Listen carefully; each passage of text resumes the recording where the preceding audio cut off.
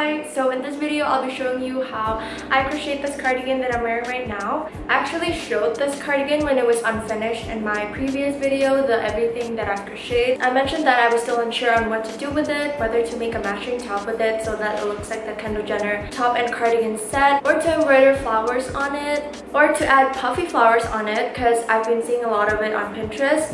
And as you can tell, this is what I ended up going with. But yeah, I'm pretty happy with how it turned out. Anyways, I can always take off the flowers if I ever get bored of it, so it's all good. Yeah, let's just get on with the tutorial. So here's the list of the materials you're gonna need. For the yarn, I ended up going with this color, and I ended up using 15 of these for the cardigan itself, which is approximately 750 grams of yarn and an extra 100 grams for the flowers. You're also gonna need a 4.5mm hook, a darning needle, as well as a measuring tape. Okay, so you're gonna need to make the front panels, which are 34 by 18 centimeters, the back panel, which is 34 by 52 centimeters, and the sleeves, which are 48 by 40 centimeters. So for the sleeves, front and back panels, I'm only gonna be using waistcoat stitch, and I'll include the link to the tutorial in the description box. So for the front panel, you're going to want to start with 29 chains or approximately 18 centimeters, and then continue with the waistcoat stitch until you reach 73 rows or approximately 34 centimeters. For the back panel, you're going to want to start with 81 chains or approximately 52 centimeters, and then continue with the waistcoat stitch until you reach 73 rows or approximately 34 centimeters. For the sleeves, you're going to want to start with 66 chains or approximately 40 centimeters, and then continue with the waistcoat stitch until you reach 104 rows or approximately 48 centimeters. For all the ribbings, I'm going to be using half double crochet back loops only. Again, I'll include the links to the tutorial in the description box. For the bottom ribbing, you're going to want to start with 9 chains and then continue with the half double crochet back loops only until it's approximately 88 centimeters long. For the cuffs, you're going to want to start with 11 chains, continue with the half double crochet back loops only until it's approximately 18 centimeters long, or until it's about the size of your wrist, and then sew the ends together. For the middle ribbing, start with 6 chains, continue with the half double crochet back loops only until it's approximately 93 centimeters long.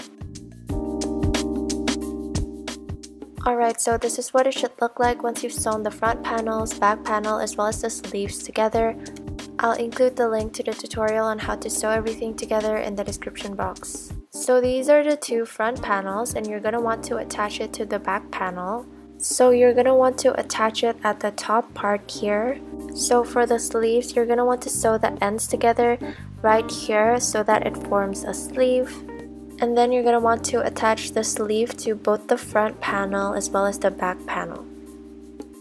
And then you're going to want to sew the sides of the front panel and the back panel together right here. For the ribbing, I'm going to start with the bottom ribbing. This is where you're going to want to attach it to, basically the area under the two front panels as well as the back panel. To do that, I'm just using a darning needle here. I'm taking the darning needle and passing it through the loops on the lower part of the cardigan once. And then I'm passing the needle through the ribbing once. And then you're just going to want to repeat the process. I just passed the needle through the cardigan part once, and then I'm passing the needle through the ribbing. And it should look like this once you're done sewing all the bottom ribbing to the cardigan. Next is the middle ribbing. You're going to want to sew it on the sides of the front panels and all the way down to the sides of the bottom ribbing as well. Okay, so the way I sew on the middle ribbing is similar to the way I sew on the bottom ribbing. But instead of passing the needle through the loops, I'm just randomly inserting the needle because the loops are like parallel to the way I'm sewing, if that makes sense. But yeah, then I pass the needle through the ribbing part and just repeat the process of passing the needle through the cardigan part and then the ribbing part until I've covered the entire area. And it should look like this once you're done. Okay, next for the cuff, as you can see, the sleeve is obviously wider than the cuff itself. So basically you want to bunch up the sleeve so that it fits around the cuff. To sew on the cuff, I did it a similar way I did the bottom ribbing. But here I'm passing the needle through more loops at once so that it covers a wider area of the sleeve. And then I would pass the needle through the cuff only once, and it's a smaller section compared to the sleeve, as you can see, and that way I was able to go through the entire sleeve area, which is wider, and be able to fit it around the cuff, which is more narrow. And it should look like this once you're done. It kind of looks like a puffy sleeve. For the flowers, I ended up using this lighter pink for the petals, and I used this darker pink for the middle part of the flower. I'll include the link to the tutorial on how to make these flowers in the description box. And this is what it looks like once I was done with the petals. I really like how puffy they are. Here I was just figuring out how I wanted to position the flowers and to count how many more flowers did I need to make. And this is what it should look like once you're done with the middle part of the flowers. I ended up using a total of 19 flowers. And then I just sew them onto the cardigan one by one, and it should look like this once you're done.